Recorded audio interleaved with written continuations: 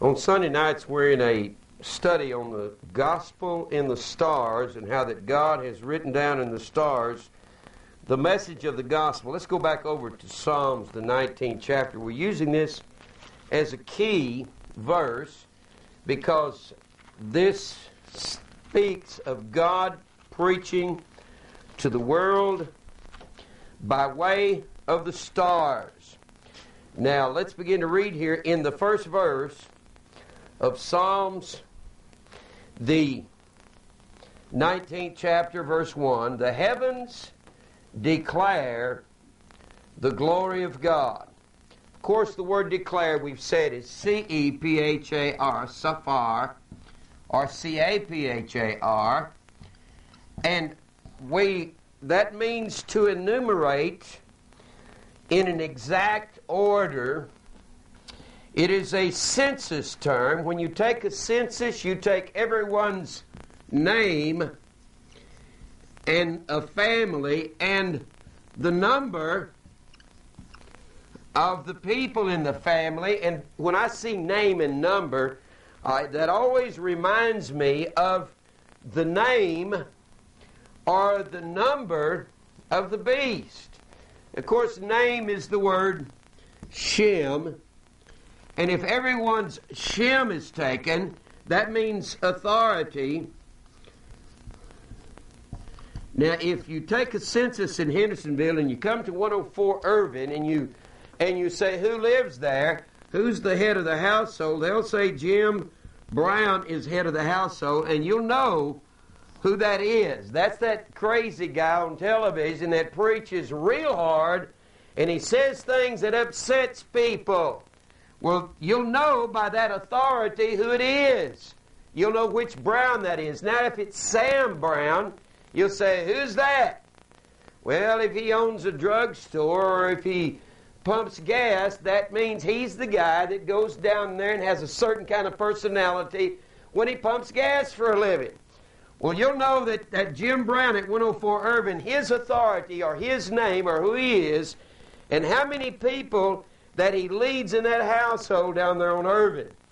Well, that's exactly what a census is, to find out the authority, and an authority preaches a message.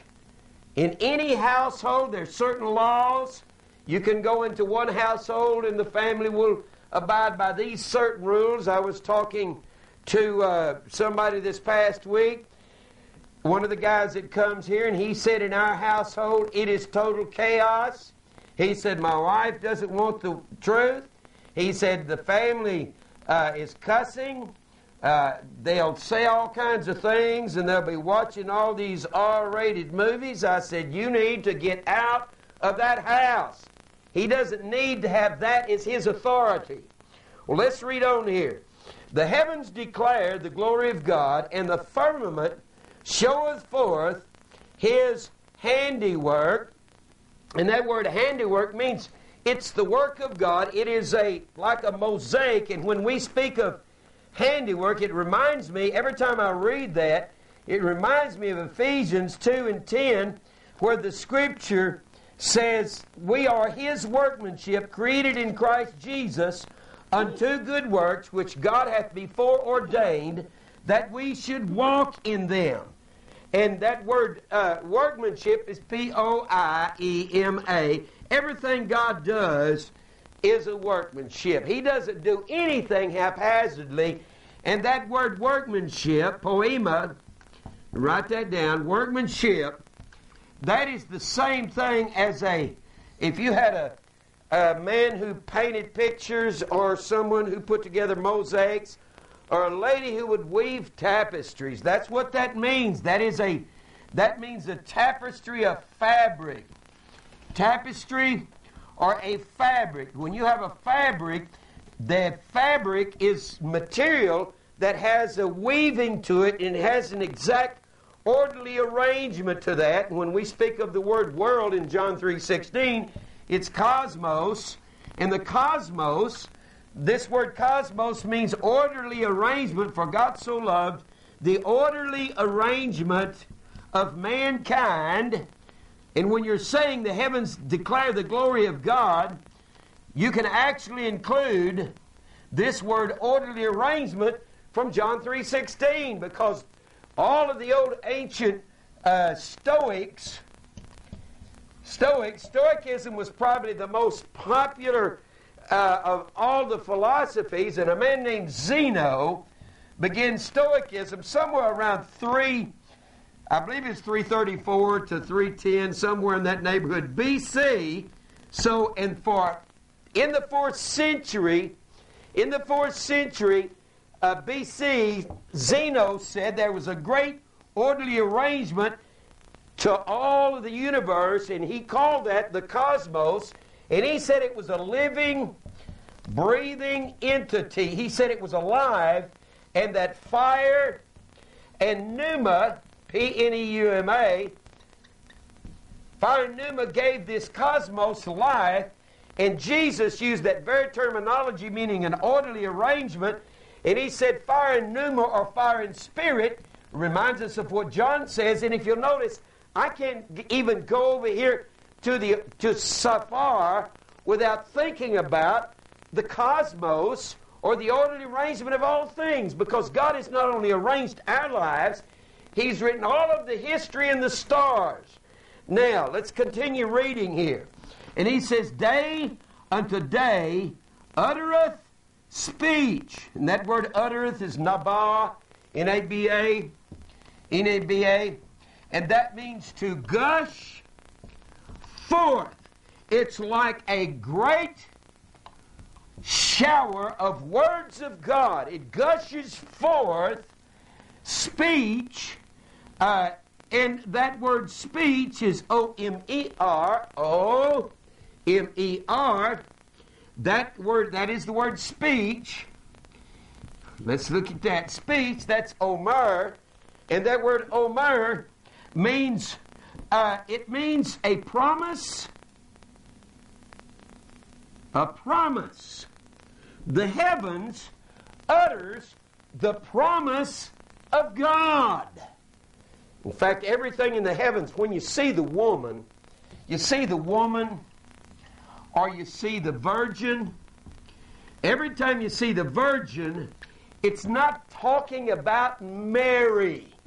It's talking about Israel. We know that Jesus was born of a virgin, but Mary is a picture of Israel. Israel isn't a picture of Mary. It's talking about the virgin is Israel that brings forth Christ. Now I'm going to go into the word virgin here in a moment, because this is what it's about. And he says, their line, and that word line is kav, line, that is Q-A-V, and that means a bound. A bound or a boundary, their line. God has an exact boundary for the arrangement of all things, and he said their line, or their cord, or their connecting cord, or their measuring rule. And it also means musical strings. The stars sing out the glory of God.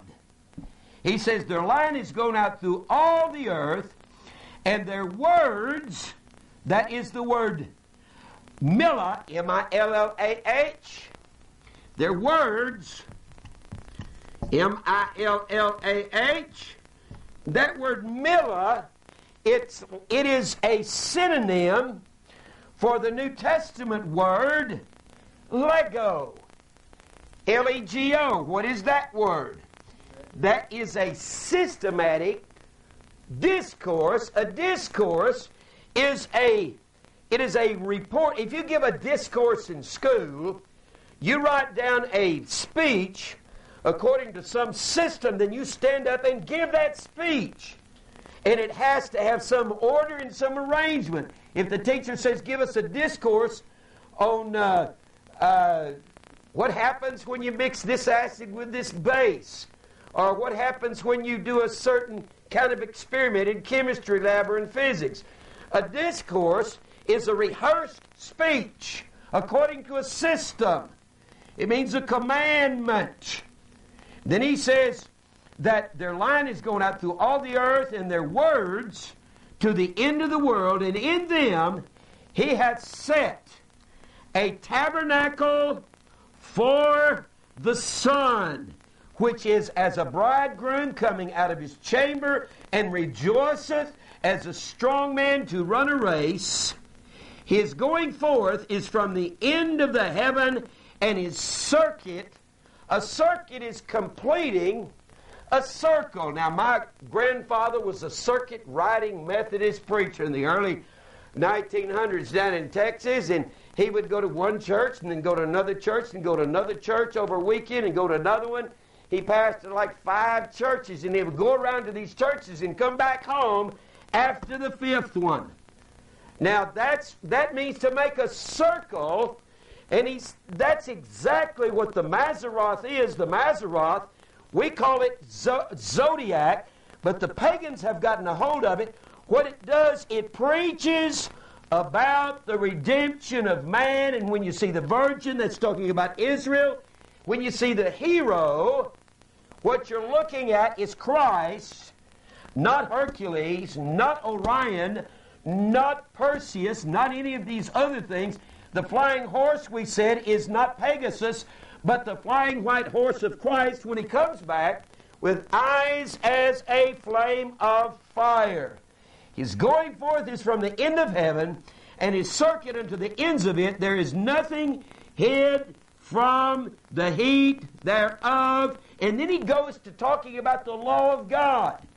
He is equating everything that's in the heaven with God's law and what God is doing concerning our redemption. The law of the Lord is perfect, converting the soul. The testimony of the Lord is sure, making the wise simple. The statutes of the Lord are right, rejoicing the heart. The commandment of the Lord is pure, enlightening the eyes. He is telling us that what's written in the stars is God's Word, God's systematic discourse, His law, and it's a handiwork that He's laid out with His hands.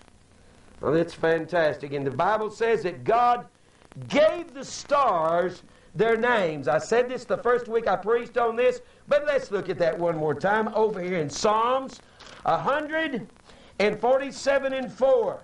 We know that the stars had everything to do with the coming of Christ, and I'm going to try to go through that with you tonight a little bit. 147, Psalms 147 and verse 4.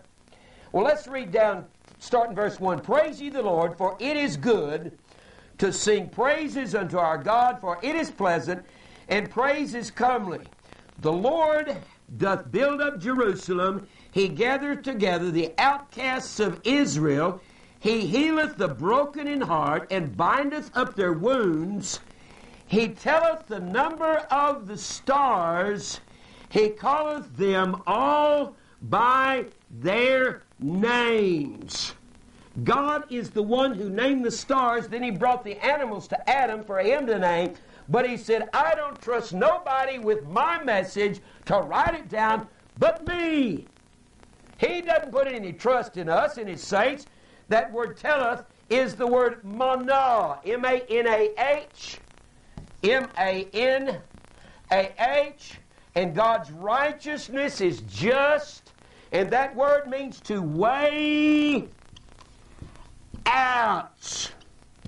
That means to have a just weight before the Lord. Now we're going to talk about the weights tonight, because we've been talking about the Mazzaroth, and the Scripture teaches us, let me erase some of this and kind of get started over again here, because God named the stars, and He has a circuit. Now, we've already talked about the circuit. We've been talking about the centaur as Christ.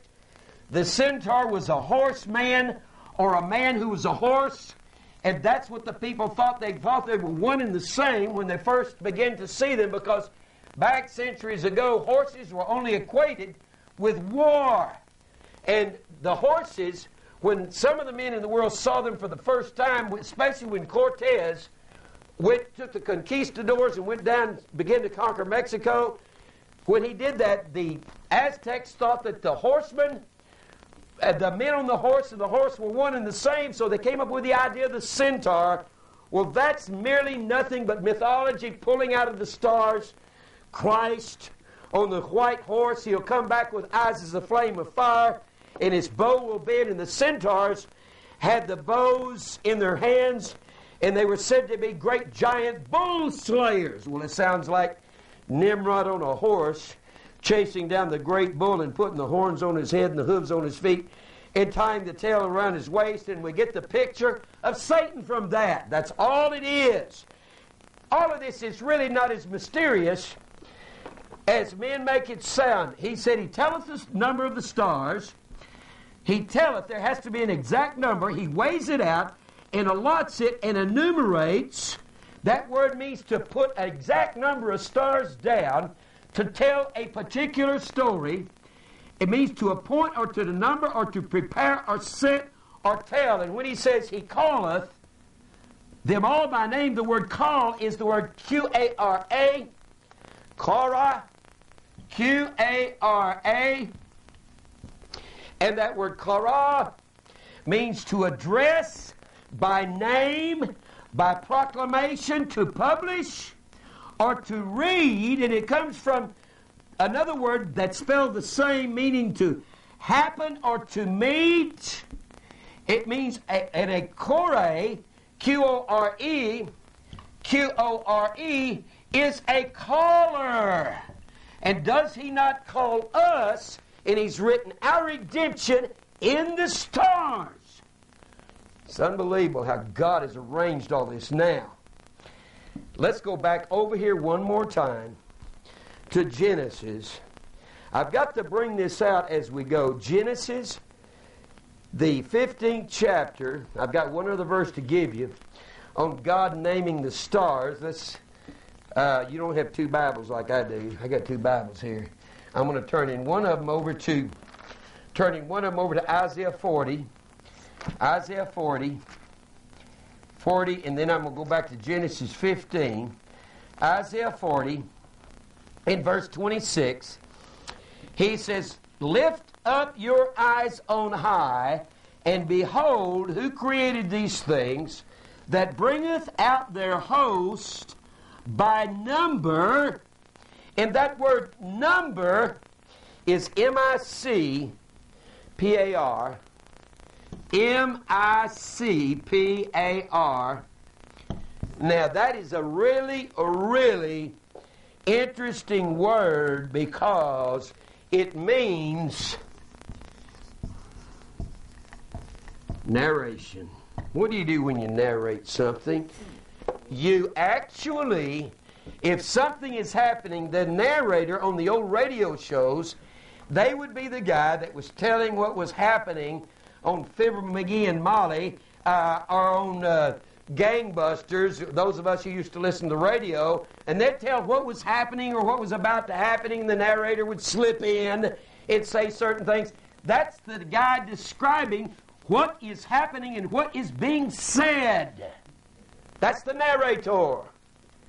And that's what God has done. He's narrating. He says, "Lift up your eyes on high, and behold, who hath created these things, that bringeth out the host by their narration," or by their number, which means narration. "He calleth them all by their names." The word is Shem. And so the number and the name, the number is the narration, and the name is their authority. It would be like the actors in a play acting out a play. And the words that they were speaking would be the narration, and the names would be the people or the authority saying the word.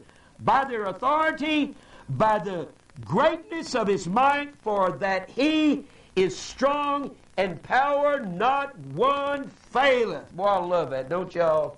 That's so fantastic that God has got a narration, and he's got some preachers preaching, and they are the stars of heaven.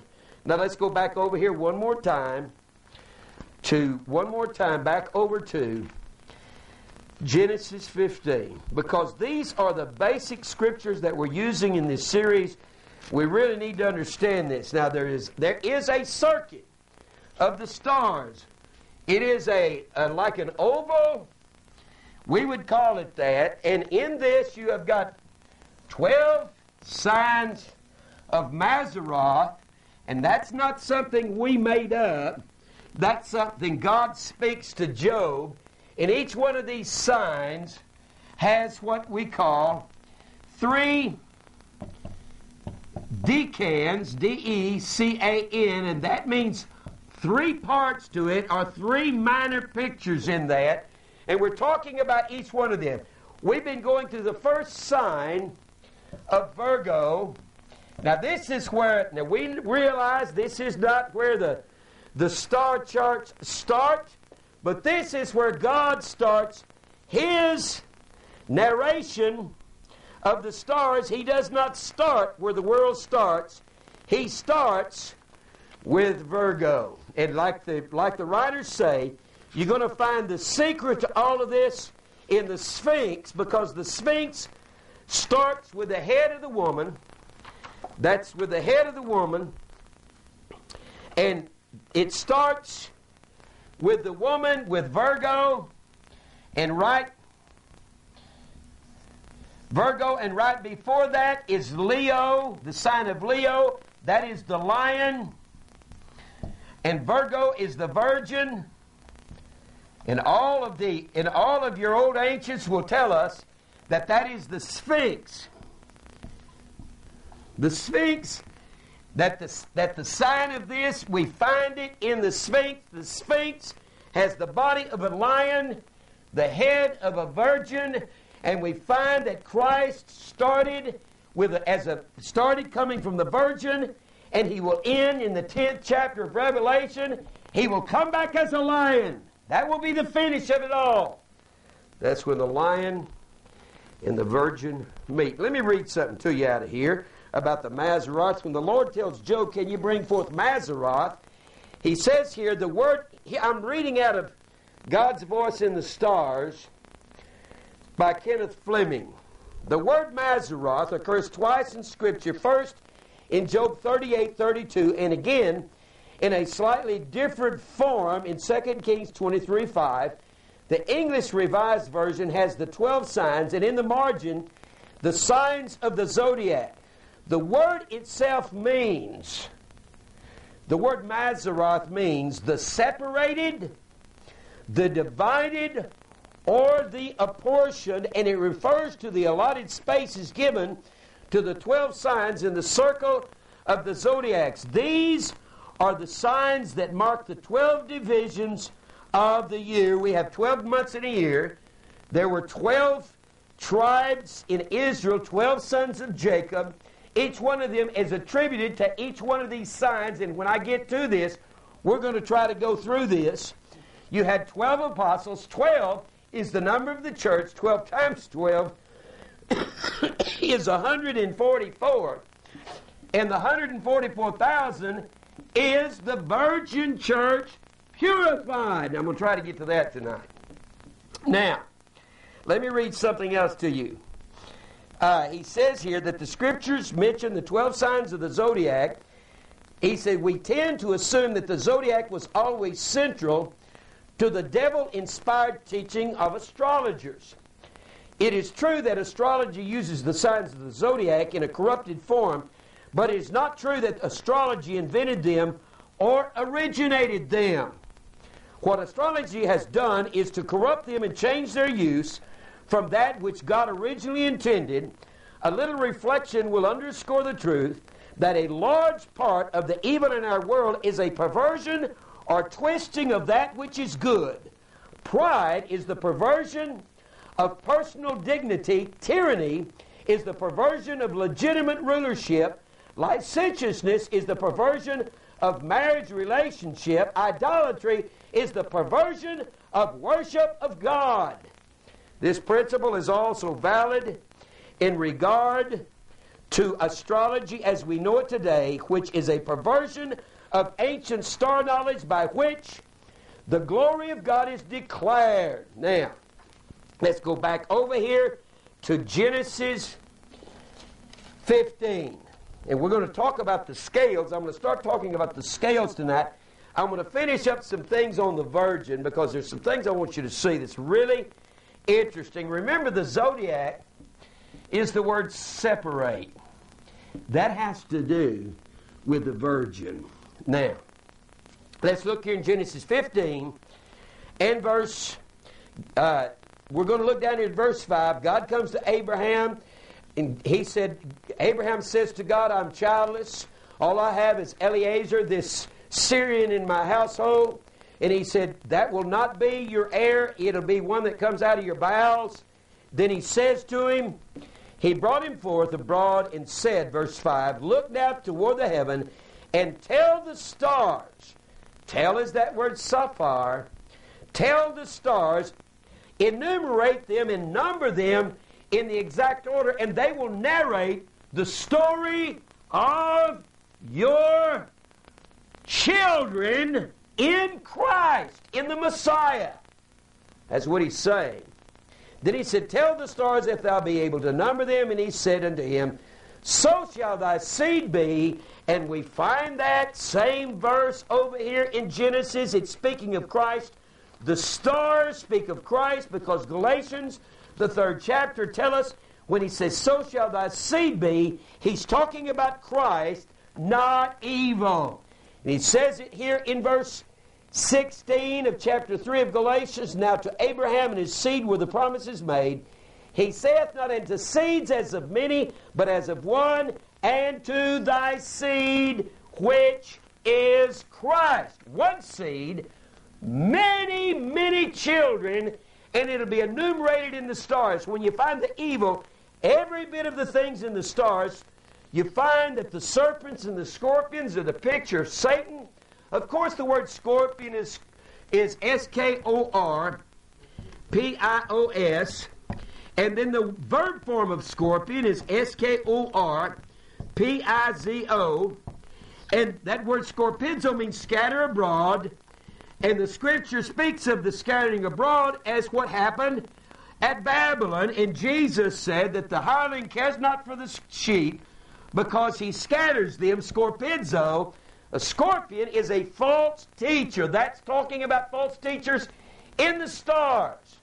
Now, one of the writers here says that the scorpion is supposed to be holding the scale, one of the ends of the scales down. It's a false balance. In fact, the first sign is Virgo. We've been talking about that. And I've got some things to say about Virgo before we quit. I'm going to try to read to you how they came about, understanding that the wise men in the east saw the star of Christ. But the first sign of the Mazzaroth, as we believe it, it has to start with Virgo. And this is the first sign of the zodiac. The first sign the main sign is the Virgin, and the 3 decans is the coma, or the desired one. That's the desired child in the lap of the Virgin. And then the centaur, which is Christ coming back with eyes as a flame of fire. Centaurs were considered evil. That's a perversion of truth.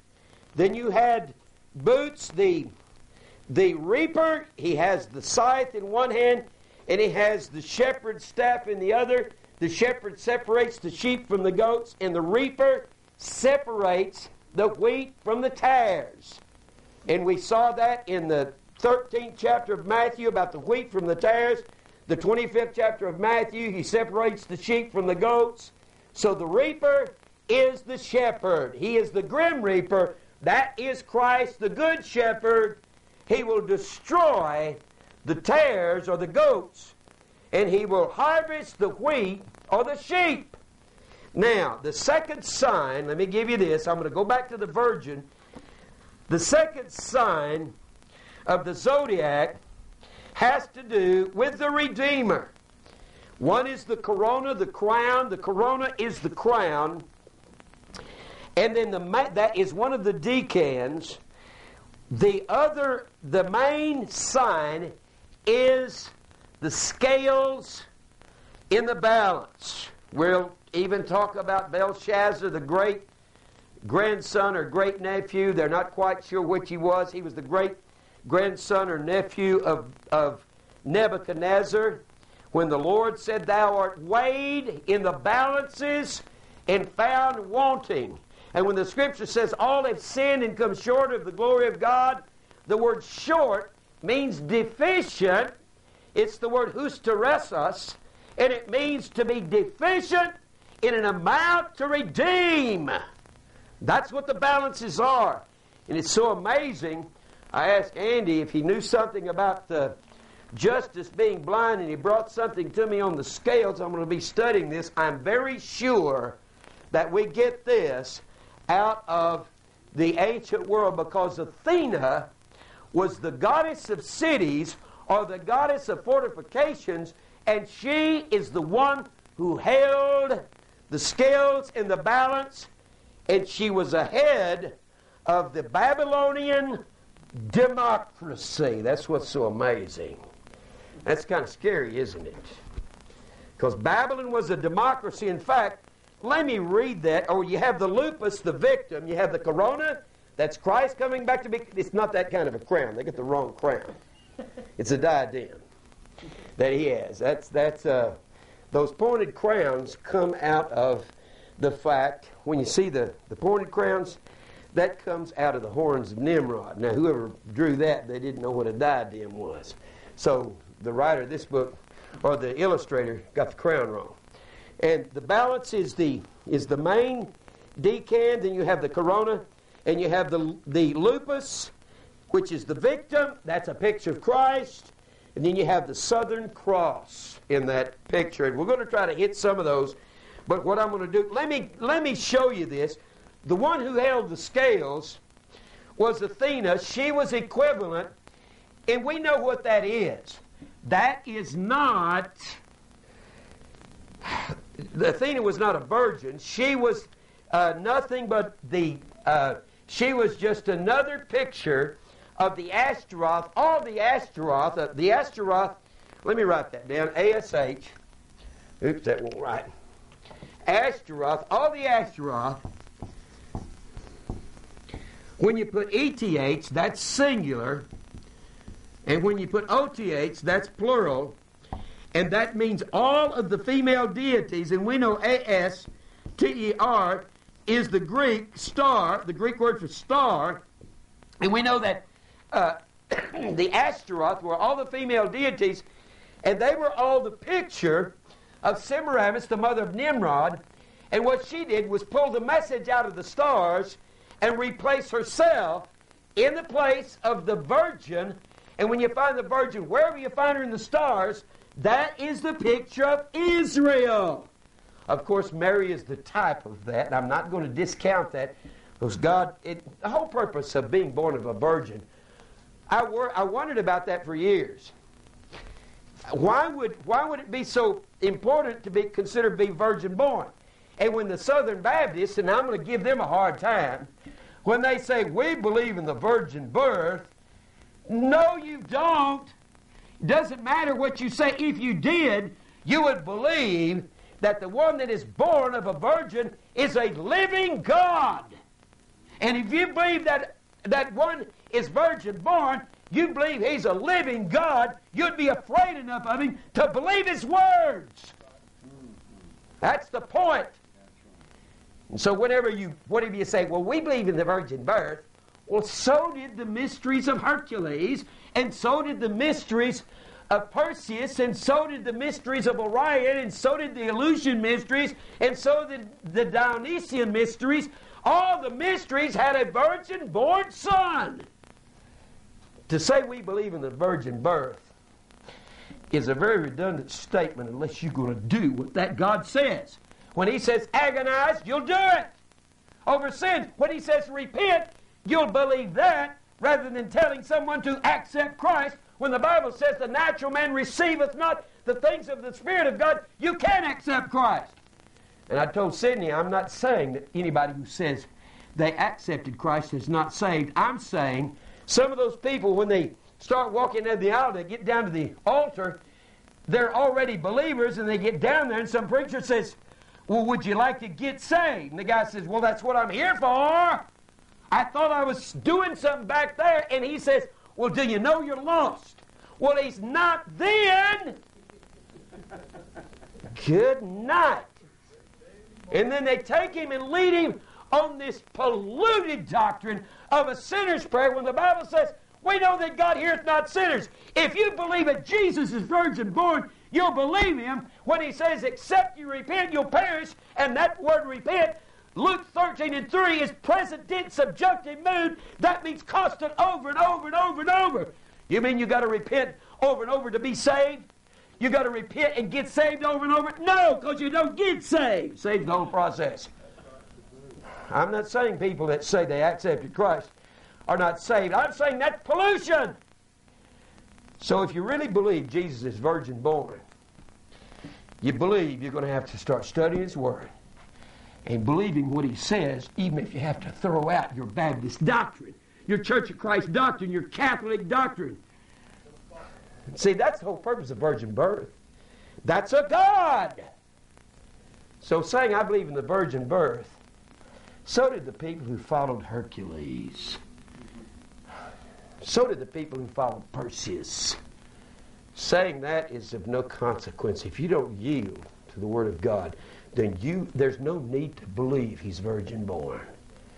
That's the whole purpose in it. Only a God can be virgin born. It makes me afraid of a God who can come out of nothing. Now, all right, where was I? Now, I want to show you something. We started off. You want to take this back there and let Glenn look at that, and you can bring that back to me. You can show the scales. Now, the scales, we're going to talk about that. Let me give you this. Now, Athena was the one in the old ancient world holding the scales. Let me read to you one more time. She was the protector of cities. In fact, she was the protector of the Babylonian democracy. And isn't it funny we have a democracy? We've got our Lady Justice that has the scales. Isn't that amazing? It is Athena that had that, scales. And Babylon was a democracy. Now, let me read this to you. Athena. I'm just going to read a little bit of this. I read it before, but I think it's so important. In post-Mycenaean times, the city, especially its citadel, replaced the palace as Athena's domain. She was widely worshipped, but in modern times she is associated primarily with Athens, to which she gave her name. Her emergence there as city goddess, or what if I said fortification goddess, because she was the goddess of battle. She was actually a goddess who had armor on. She went out and fought battles. Reminds me of this stupid TV thing, Xena? So dumb. I mean, that woman, she's got arms, if you look, that big around, and she's taking on men who's got arms this big. You know, and she's going flying through the air, and it looks so stupid. I'm thinking, why don't y'all get a muscle-bound woman to do that? It looks dumb, huh? Yeah, isn't it? Yes. Now, she was widely worshipped, but in modern times she is associated primarily with Athens, to which she gave her name. Her emergence there as city goddess, Athena Polias, Athena, guardian of the city, or the guardian of the fortification. Now, you know what they've done here? They've switched roles. It is God who is the guardian. What they did, they started this female worship back in Babel. And have you noticed where we're headed in America? We're worshiping Mother Earth, and the women are saying, we want our just place in society. I am not a male chauvinist pig. I am not trying to put women down. I believe we need to lift women up to the place that God placed them in the family as the teachers and the instructors of the children. The mother was an instructor. A city was called a mother. That was an instructor. Guess where that started? Babel. No one had ever built cities to rule over men. Athena, guardian of the city, accompanied the ancient city-states transition from monarchy to democracy. They came from all the earth, being of one language, one speech, a monarchy, God was the ruler, to a democracy. And Athena held the scales. Isn't that amazing? Because we've got the scales of justice, or the balance of the justice scales. That virgin is not Athena. It's not Venus. It is not Aphrodite. It is not Diana. It is Israel. Now who is it that gives us, that balances the scales in our life? The Father gave the mother the instructions, and the mother teaches her children. And who is our mother? Jerusalem, God's mountain. That's what it is. She's the mother of us all. Let me read the rest of this. She was associated with birds, particularly the owl. The wise old owl. She was the one that was said to give Perseus his shield, his protection. And she is said to be the goddess of protection, the goddess of fortresses, the goddess of cities, the goddess of democracy. And she carries the scales, and justice is certainly blind, because when you have a democracy, you have the same thing they had in the garden. They had all the earth, and was one language, one speech, and they took a vote.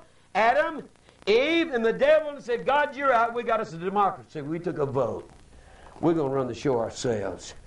With the owl, which became famous as the city's own symbol, and with the snake, her birth and her contest with Poseidon, the sea god, and that is nothing but Dagon or Neptune or Noah. They deified Noah. They called him the great fish god because he came out of the ark. And he gave them all the sciences, and they said, that's what we worship.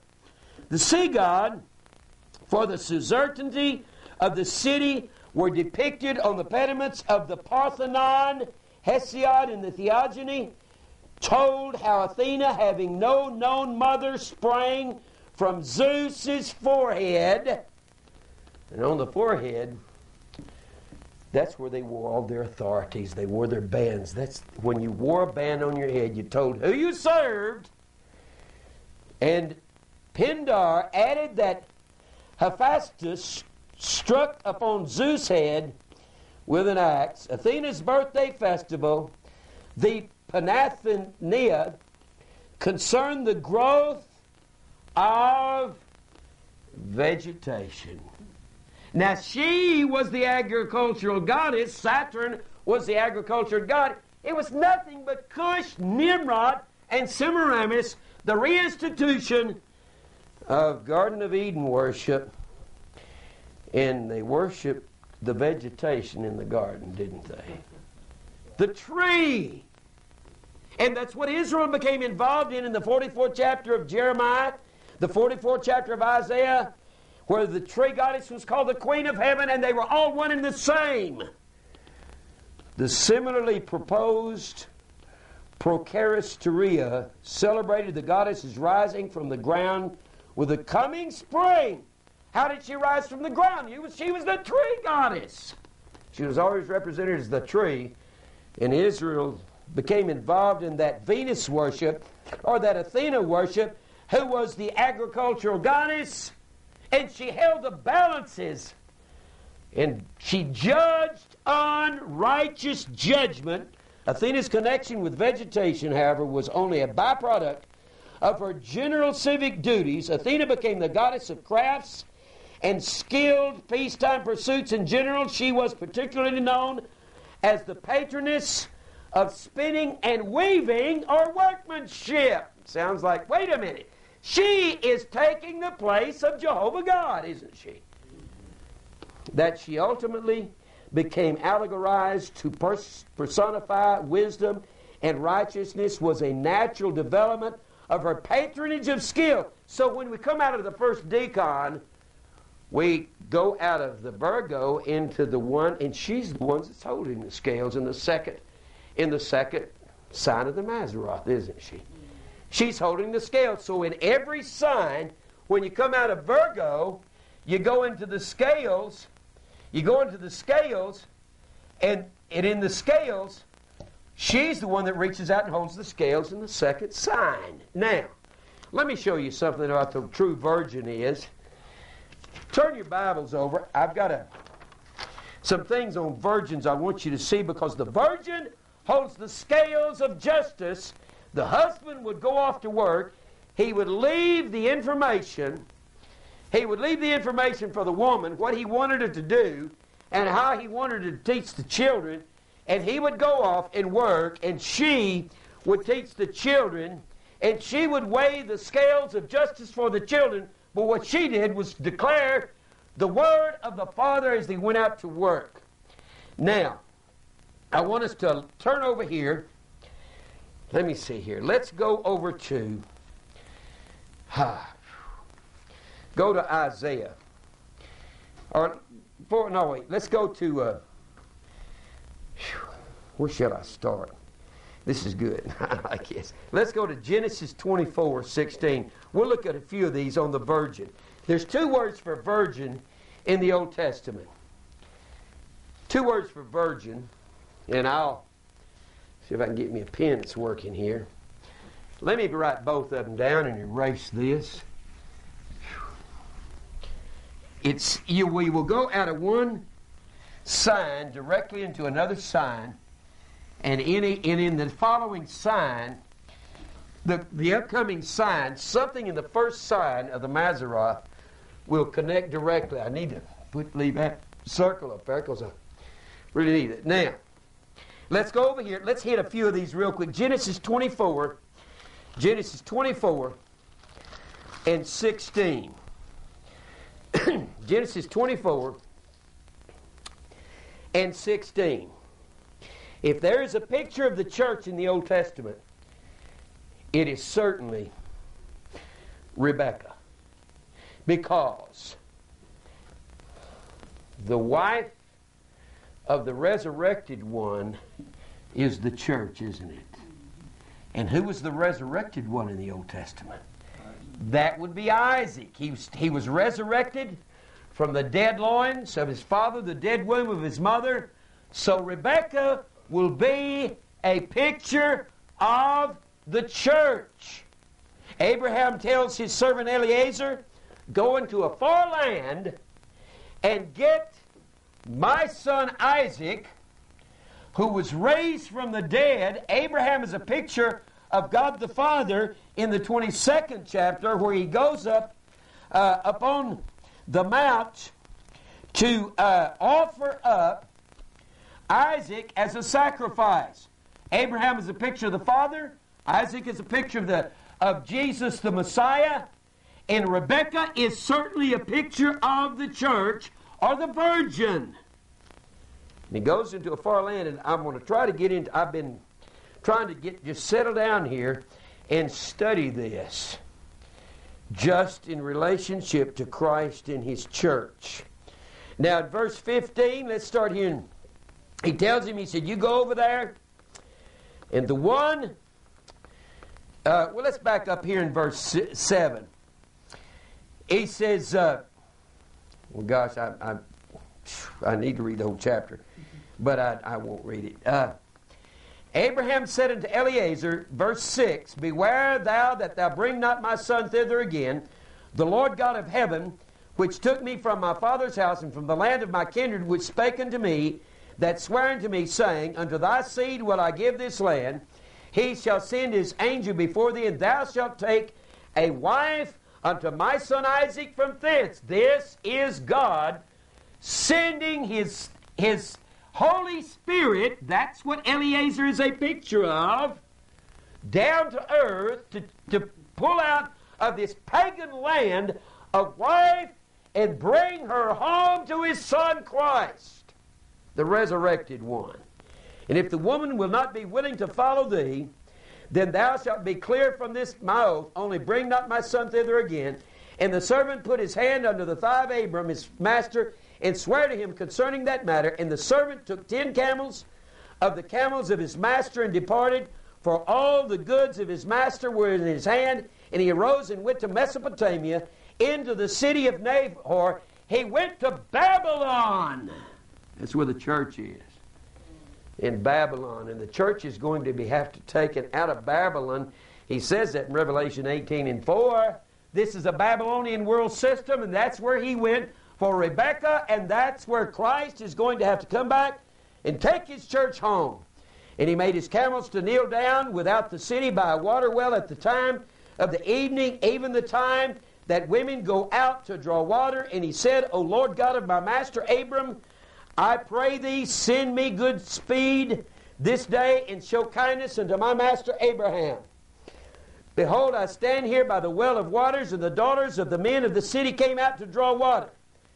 And let it come to pass that the damsel to whom I shall say, let down the pitcher, I pray thee, that I may drink, she shall say, drink. And I will give thy camels drink also. Let the same be she that thou hast appointed. God has predestined his wife for Christ, hasn't he? I mean, people say, we don't believe in predestination. He appointed Rebekah for the resurrected one. My wife too. Yes, and your wife too. I love you, Stan. For thy servant Isaac, and thereby shall I know that thou hast showed kindness unto my master. And it came to pass, before he had done speaking, that behold, Rebekah came out, who was born to Bethuel, son of Milcah, the wife of Nahor, Abraham's brother. She was already kinfolk, wasn't she? He told Jeremiah, before I formed thee in the belly, I knew thee. For whom he did foreknow, have a personal, intimate relationship with beforehand. He already knew us, and Rebekah was already known of Abraham. Isn't that wonderful?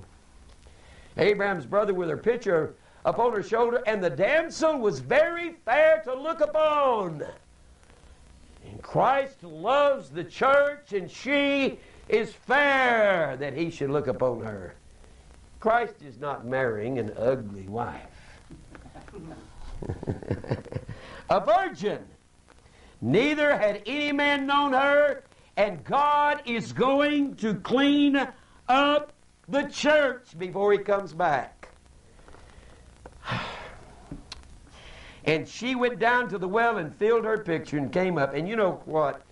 The Jews said that a measurement of the righteousness of a man was how he treated his beasts, how he treated his animals. We got animals. I love my animals.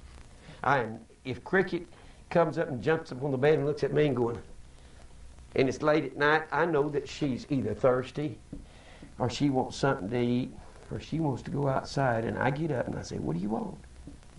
And they said that the righteousness of a person, and they use Rebekah as one of the priorities of it all. She watered the camels. I don't like to see people torture an animal. That really disturbs me, because they can't help themselves, and God gave them to us. And she was a virgin. Now, let me write that word virgin down. B-E-T-H-U-W. B-E-T-H-U-W-L-A-H.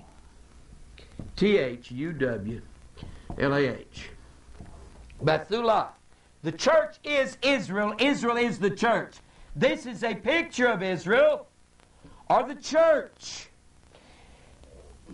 And this word Bethulah means, now this is good.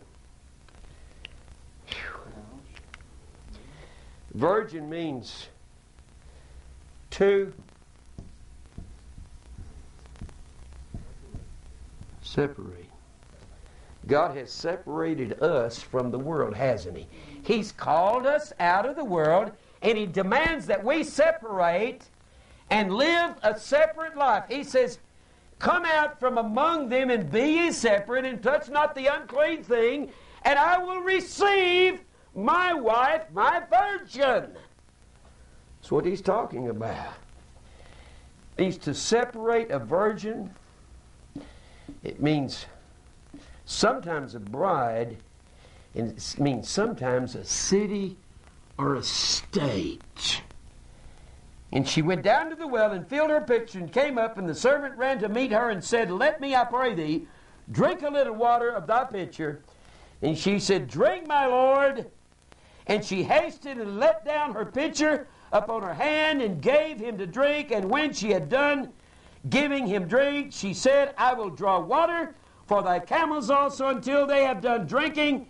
And she hasted and emptied her pitcher into the trough and ran again into the well to draw water and drew for all his camels. And the church, when she is a virgin and separated and living righteous, she will be free in her consideration and giving out of the water, or the living water, the Word of God.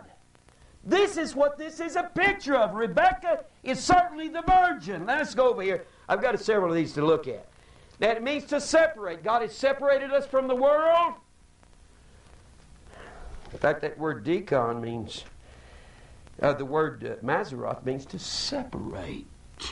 And it's about the virgin. It's about Orion, Hercules. Or actually, it's Christ is the Hercules. He's the Orion. He is the one who is the Savior. The virgin is the church, or Israel. And the serpent and the scorpion, this is about a great fight through the whole circuit. And the war is between Christ and the serpent or the scorpion, or the giant and the scorpion. And Christ is the great serpent killer. And this is nothing but a fulfillment of Genesis 3:15, when the Scripture says, I'll put enmity between thee and the woman, and between thy seed and her seed, and it shall bruise thy head, and thou shalt bruise his heel. Now let's go over here to Deuteronomy 22:23. I'm just going to hit a few of these. Deuteronomy 22. Just going to hit a couple of these. 22 and 23. Let me look here in verse 22. If a man be found lying with a woman married to an husband, they shall both of them die, both the man that lay with the woman, so shalt thou put away evil from Israel. If a damsel that is a virgin be betrothed unto a husband, and a man find her in the city and lie with her, then ye shall bring them both out of the gate of the city, and ye shall stone them with stones that they die. That's a picture of when the woman was brought to Christ in John 8. Well, this is talking about someone who was a virgin, and she's no longer a virgin because she's no longer separated to her husband, the one who's going to be. Now, look over here in 2 Kings 19:21. You've got the same thing. This is the word Bethulah. And then I've got another word I want you to see. 2 Kings, and I'm just giving you several instances about this word Bethulah. 2 Kings 19 and verse 21. This is the word that the Lord has spoken concerning him, concerning Sennacherib, the virgin, the daughter of Zion, that is Jerusalem. You see, he uses the very same word Bethulah to indicate the city of Jerusalem, being the virgin daughter of Zion, hath despised thee and laughed thee to scorn. The daughter of Jerusalem hath shaken her head at thee. He's calling Jerusalem the same thing that he calls, this is the picture of Jerusalem, the same thing that he calls the virgin, the Bethulah. Israel is the separated one, and she is the virgin. She is our mother, our instructor. Well, let's just very quickly look at that one more time. In Galatians, I want to put it down on the tape so people will know this. When the Bible says, honor thy mother and thy father, our Father is God, and the Bible says, Jesus said in Mark the 3rd chapter, who is my mother and my brother? He said, are not even those who do the will of the Father? And over in Galatians, the 4th chapter, our mother is Jerusalem. Mother was an instructor. and that is the virgin daughter of Zion.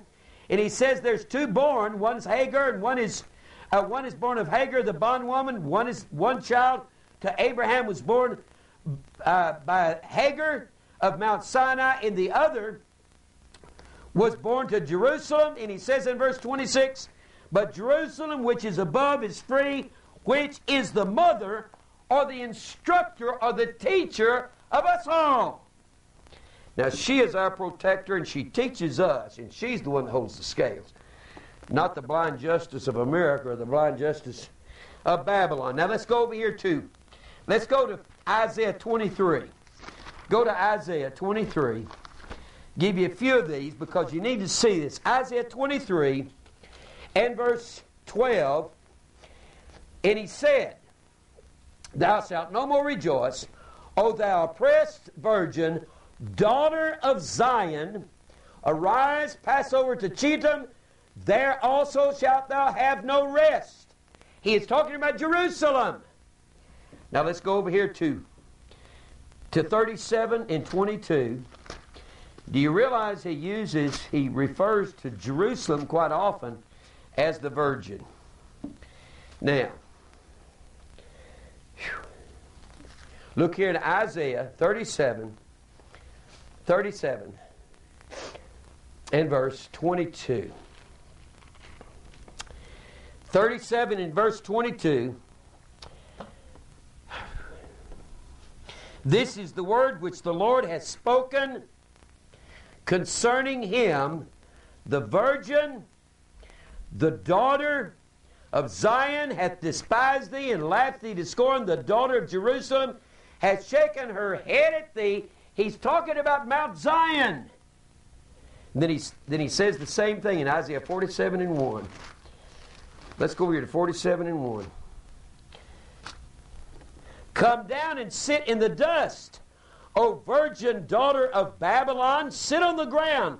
There is no throne, O daughter of the Chaldeans, for thou shalt no more be called tender and delicate. He is saying that Jerusalem has apostatized and is receiving her instruction from Babylon now.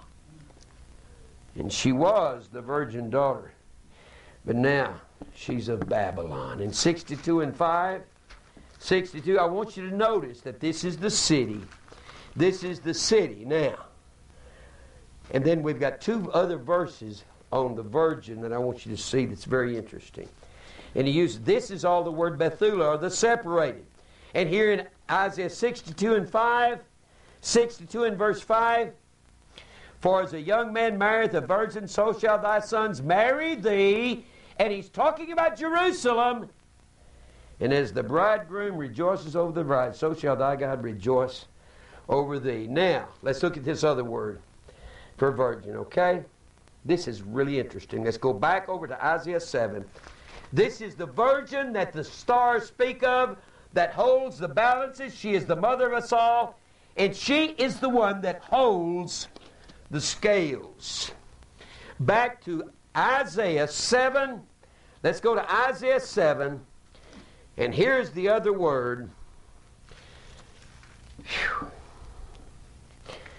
Here's the other word. Isaiah 7. And this is the word.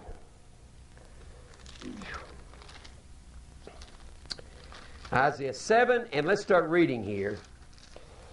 Now, Ahaz is the king of the son of Jotham, the son of Uzziah, king of Judah, in verse 1. And Ahaz he has been at war with northern Israel. He says in verse 5, because Syria, Ephraim, and the son of Remaliah have taken counsel against thee. Northern Israel was Ephraim, and they were going to attack Judah. Let us go up against Judah and vex it. Let us make a breach, verse 6, therein for us, and set a king in the midst of it, even the son of Tabael. Thus saith the Lord God, it shall not stand, neither shall it come to pass, for the head of Syria is Damascus, and the head of Damascus is Rezin, and within 65 years shall Ephraim be broken. Within 65 years, northern Israel is going to be carried in captivity from this point. It'll be just within 65 years that the 17th and 18th chapter of 2 Kings will come to pass and take place, that it be not a people.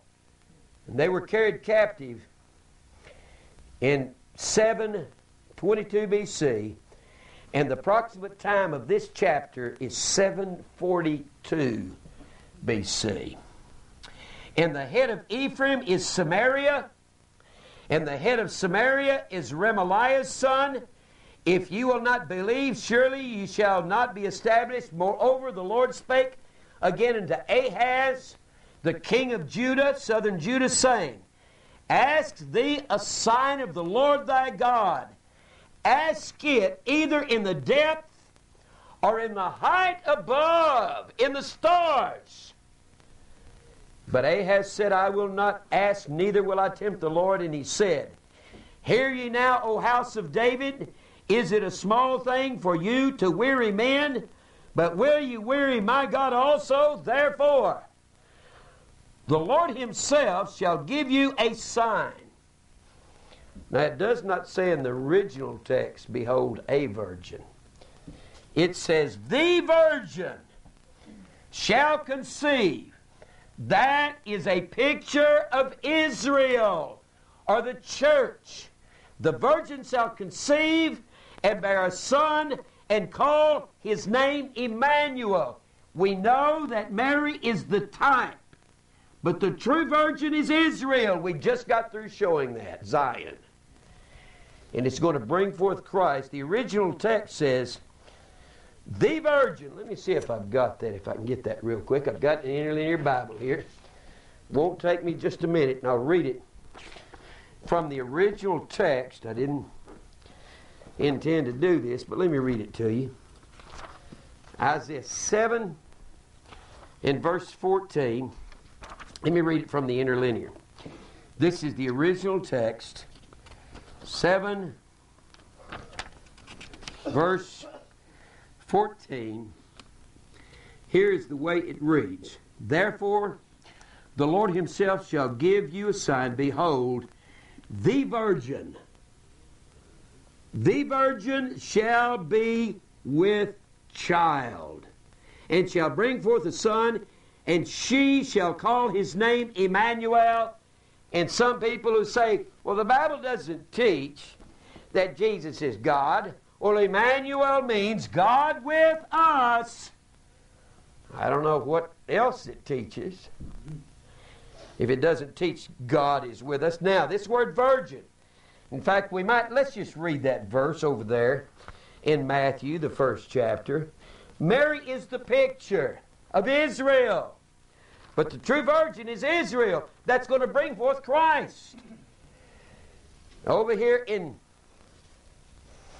chapter 1, verse 20, but while he thought on these things, behold, the angel of the Lord appeared unto him in a dream, saying, Joseph, thou son of David, fear not to take unto thee Mary, thy wife, for that which is conceived in her is of the Holy Ghost, and she shall bring forth a son, and thou shalt call his name Jesus, for he shall save his, possessive pronoun, his. He owns them already before the foundation of the world.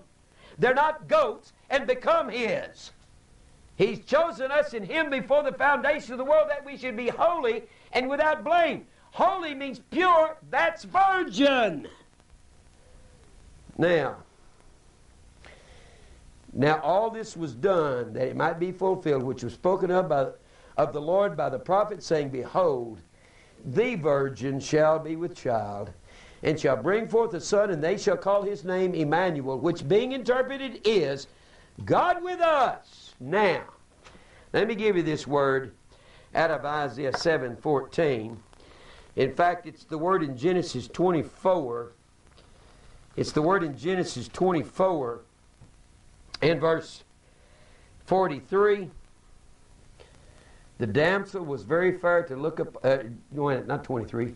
Yeah, not 43. Not 16. 16 was the word Bethulah. In verse 43, behold, I stand by the well of water, and it shall come to pass that when the virgin cometh forth to draw water, and I say to her, give me, I pray thee, a little water for thy pitcher, she shall say to me, both drink thou, and I will draw for thy camels. Let the same be the woman which the Lord hath appointed out for my master's son. And the master would give the son a wife, and he would buy her. Now, that word virgin, and the word virgin over here, this is so fantastic. Let me give you this. This is, wait a minute. I got to open up something here. I was in verse 43. Now, let me give you something. I got to give you this word. This word virgin is so great. Huh? I like this one. But I got to find something here before I get to it. Okay, can I take my time? Stan, I have to get my permission from Stan. Boy, all right. All right, now, let me give me a drink of this water. All right, now, I need to move this back over here. All right, now let's do this. I'm going to write this down for you. Here's the word virgin in 7:14 of Isaiah, in 24:43. I think this one. This thrilled me when I got to looking at it last night. All right. If I had enough faith, I could be healed. Or I could be made whole. I could be saved. Now, here's the word. A-L-M-A-H. That is the word virgin. Now we say Alma. Mater is the word mother. Now see, the Catholics have stolen that from us. We say alma mater, or virgin mother. That's the school you graduated from. I just thought I'd throw that in case you didn't know. Huh? Yeah, instruction. That's your instruction. That's why she's called the alma mater. Now, Alma means veiled, a lass, a veiled or private damsel. It comes from E-L-E-M. E-L-E-M. And that word elam, it means something kept out of sight. That is the masculine, a lad or a young man or a stripling. And we get the word A-L-A-M, A-L-A-M. And the word alam means to veil from sight or to conceal. Now the virgins had the veil over their face. They could not be seen by just anyone. They had the veil removed. We see through a glass darkly now until the marriage supper. We see through a veil. The veil is smoky. We can't see clearly. It can mean blind or a dissembler or a secret thing, but in this case it does not. And then it comes from the word, another word, the same word, A-L-A-M, spelled the same word, A-L-A-M. Sometimes you have different words spelled the same way. It means remote time, the future or past, indefinitely, or forever, and we get the word O-W-L-A-M. That is the word forever. The virgin has belonged to God from forever until forever, world without end. He has always known his wife or his bride. That's called predestination. The word virgin comes from the word forever. She has been concealed from the world. She is an exact person. That's why the scripture says, for whom he did foreknow, she's always been kinfolk from the foundation of the world, and forever to them, it meant world without end, always in the past. I know that whatsoever God doeth, His virgin has been from forever to forever. Isn't that great? That is awesome. I love that. It means vanishing point. I like that word, vanishing point. It means the point where parallel lines receding from the observer seem to come together. Yeah, a time, place, or stage at which something disappears or ceases to exist.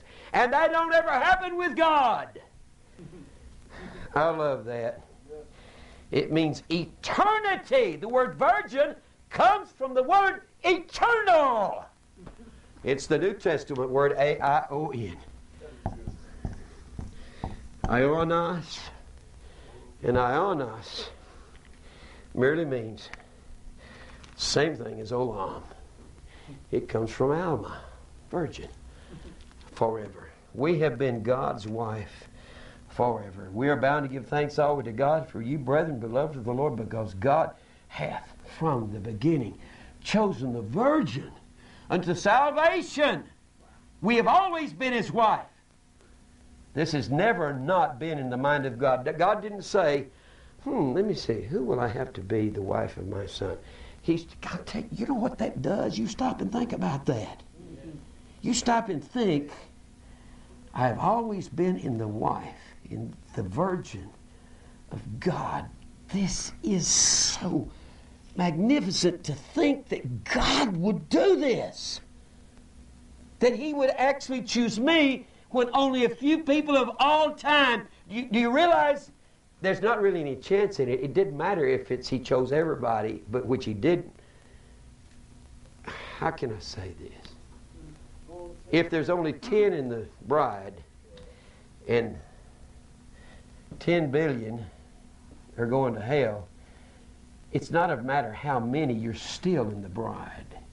It's not a matter of, well, what are my chances? There's no such thing as a chance. There's no chances.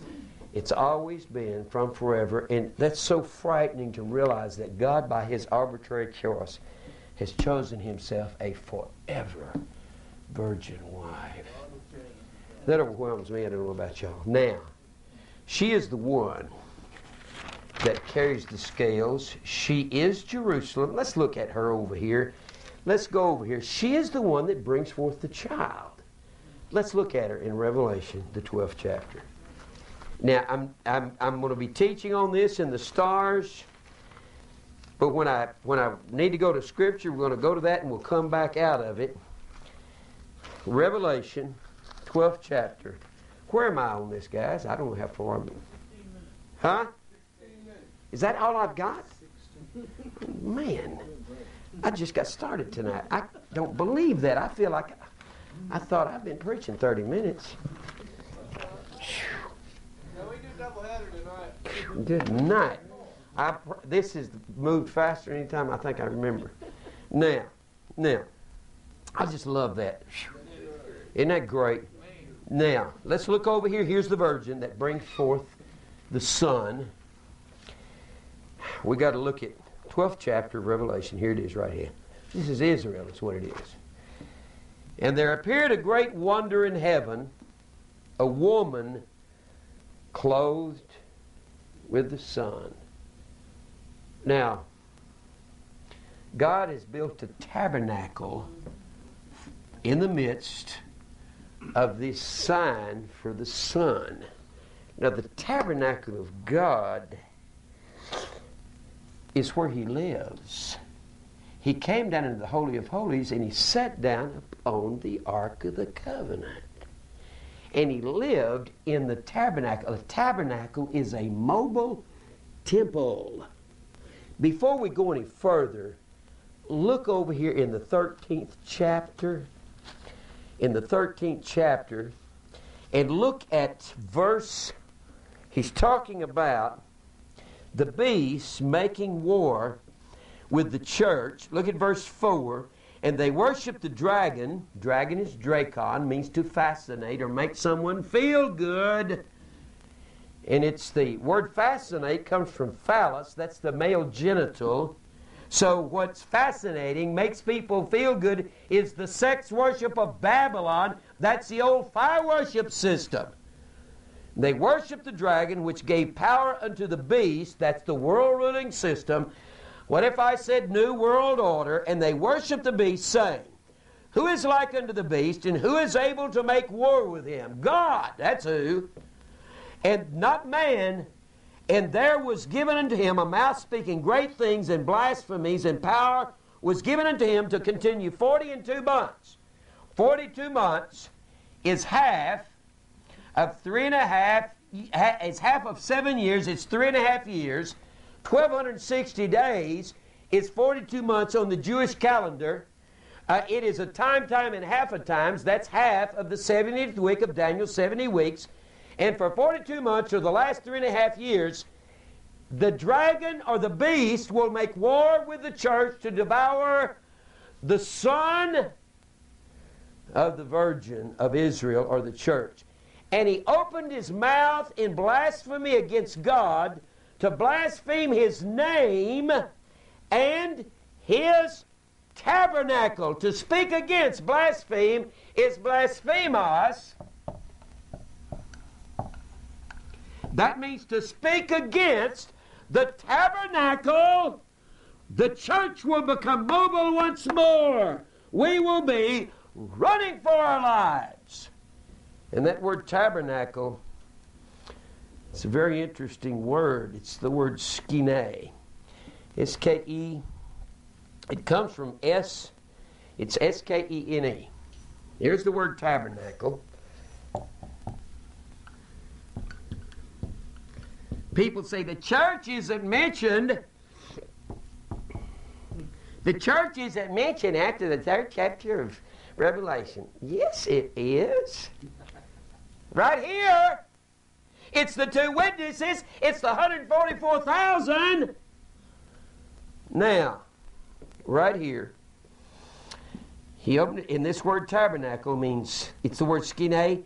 It means a wife that's useful to the husband. That's what it means. You guys need to deal with that out there. If there's a wife here, it's the wife of Christ under attack by the beast world system. And it was given unto him, he says, in his tabernacle, and them that dwell in heaven, and it gave unto him to make war with the saints, to overcome them. And power was given over all kindreds and tongues and nations, but that's temporarily. That won't be permanent. Before I go into the 12th chapter, let's go to the 14th chapter. I've got to show you something. 14th chapter, I've got to show you, this is the, what did I do with that? Oh, here it is. Okay. All right. Look here in the 14th chapter, and lo, I looked, and lo, a lamb stood on the Mount Zion, and with him 144,000. 12 is the number of the church. 12 is the number of Israel. That's the number of stars that the woman has under her feet over here in chapter 12, having his father's name written in their foreheads. And I heard a voice from heaven, as the voice of many waters, and as the voice of great thunders. And I heard the voice of harpers harping on their harps. And they sung, as it were, a new song before the throne, before the 4 beasts, and before the elders. And no man could learn that song but the 144,000 which were redeemed from the earth. They were bought back in the scales of justice. Now, whenever we sin, we come short of the glory of God. That word short, I said, is husteresos. Husteresos. And that word means to be short in penury. It's the same word when the woman gave out, the little widow woman gave too much. She gave out of her want. It's stupid. John A. Benzini said she's wanting something, so she gave. Wasn't wanting anything. The word want meant she gave out of her destitution. Stupid to say she gave out of wanting something from God. I can't believe those guys will say that kind of stuff. Yeah, gave her lunch money. And let me give you this word. H-U-S-T-E-R-E-O. H-U-S-T-E-R-E-O. That's the word want. And it means to fall short. And when we fall short of the glory of God, it means to be deficient. We can't pay the price. The price has to be paid, and the price was paid in blood. And the ancients said, in one of my books here, they said that the price, that the weight that balanced the scales was a lamb. Isn't that good? They said the weight that balanced the scales, they said the lamb was the weight that made the scales balance. I thought, when I read that, whew, that's good, isn't it? You got the scales are off, and man sins. And if he's placed in the balance, the Bible says, men of high degree are a lie, men of low degree are a lie, and that men of high... Well, let's look at it. I forget exactly how it says it. Let's look at it. Psalm 62, because this goes in this. This goes in here. Huh? Yeah, well, he says here, surely men of low degree are vanity, men of high degree are a lie, and to be laid in the balance, they are altogether lighter than vanity. Now, here's the scales. It takes the blood of the Lamb to balance the scales. That's the scales. That's the scale of justice, not held by liberty, not held by Miss Justice, not held by Athena, not held by any of the virgins other than Jerusalem. She demands a price. In the temple of God, they had to sprinkle the blood of the goat on the Day of Atonement. The blood was the price. And the Scripture says we're not our own, we're bought with a price. The blood of Christ was paid. Now let's go back over here to 14. And he said, I heard a voice, verse 2, I heard a voice from heaven as the voice of many waters and the voice of great thunders, and I heard the voice of harpers harping with their harps.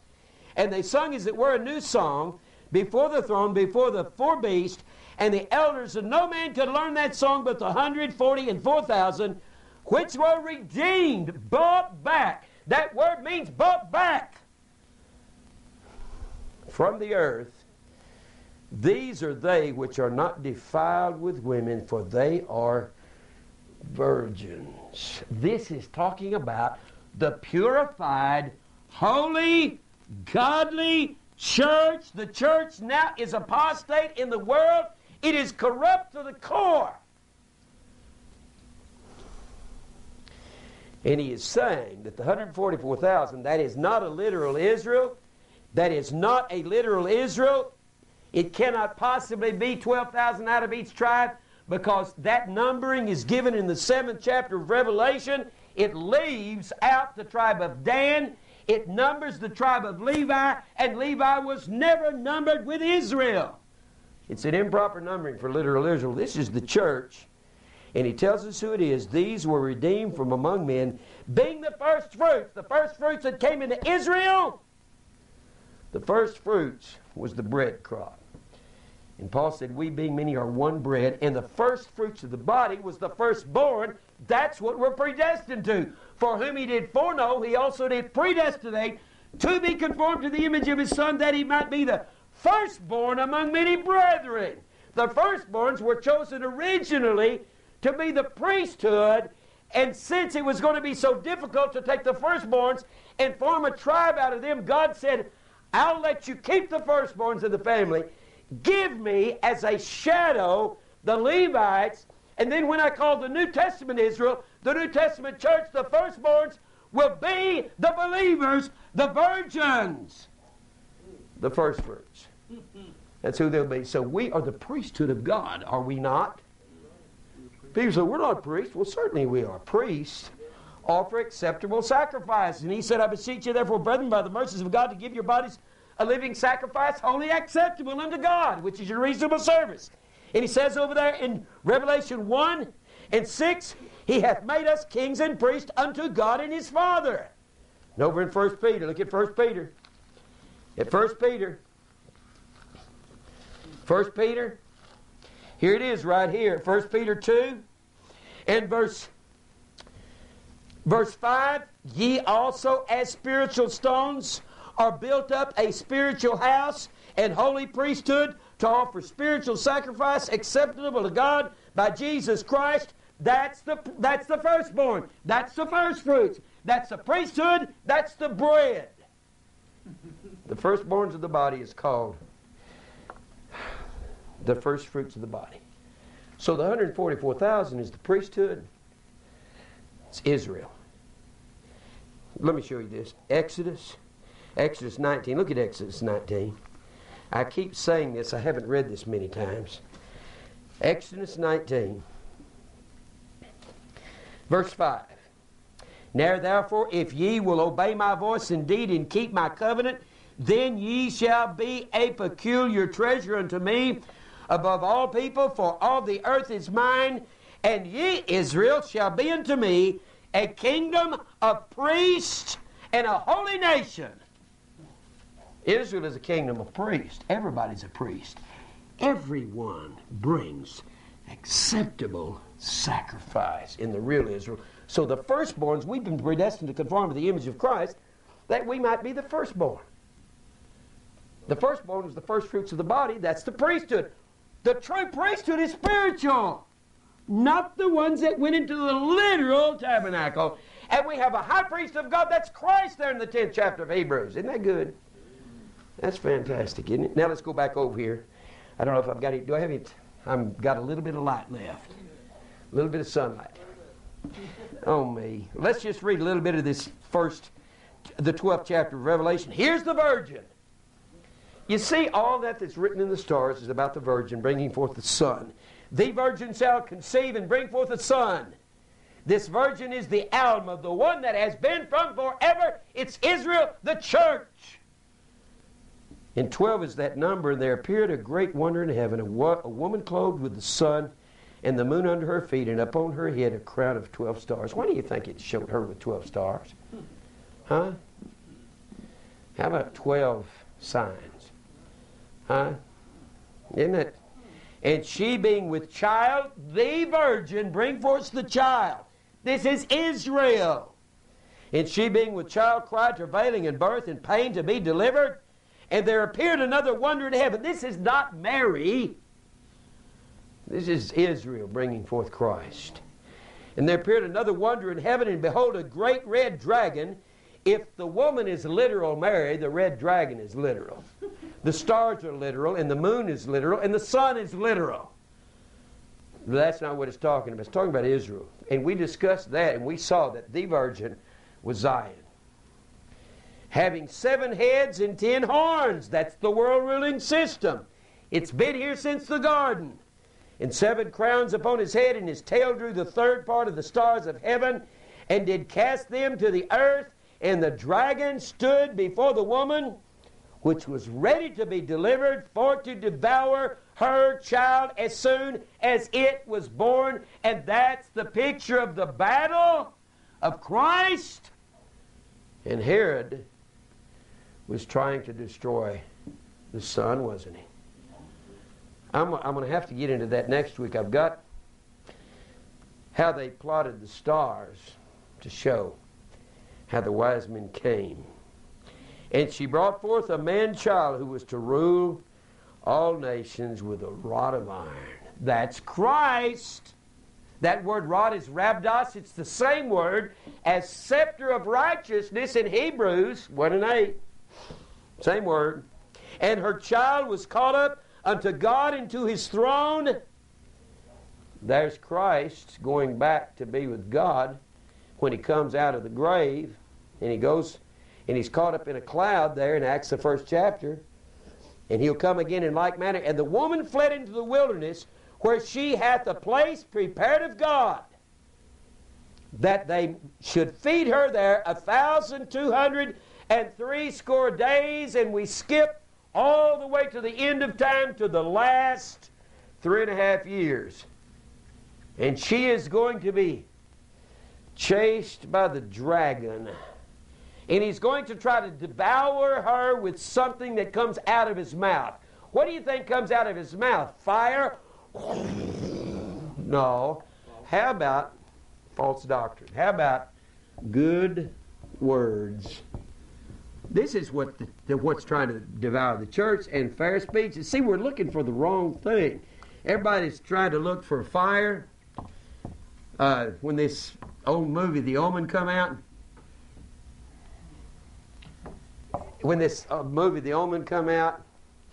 Mary's nephew got real scared and thought he had to hurry to church because he's afraid spooky things is going to start happening.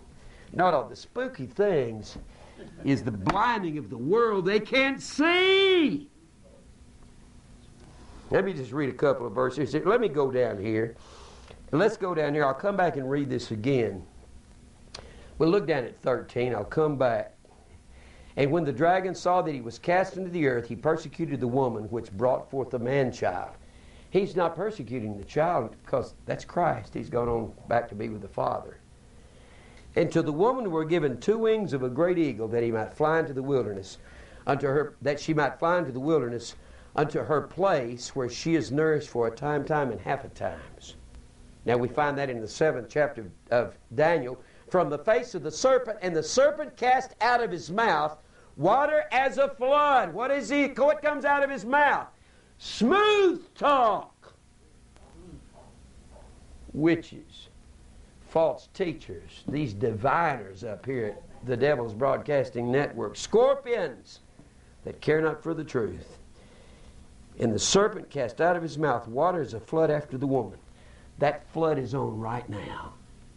It's a flood of smooth talk that's deceiving the world, that he might cause her to be carried away of the flood.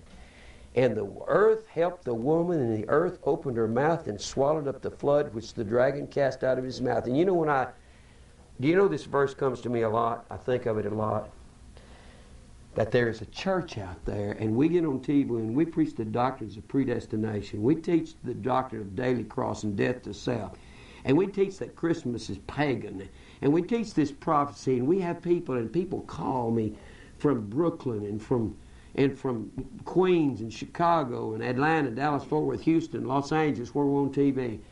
There is a church out there that God has reserved. He has kept the serpent from drowning the church in all of the false doctrine. There is a church out there. And I thought if I preached this hard doctrine when I was a young preacher, I thought I'll never get people to listen. I'm not supposed to get people to listen. I'm supposed to preach, and if they want to kill me, that's fine. There will be people that hear, because God has got a woman out there. It's a virgin church. And she's going to be pure, and God's going to purify this whole thing. And we're going to go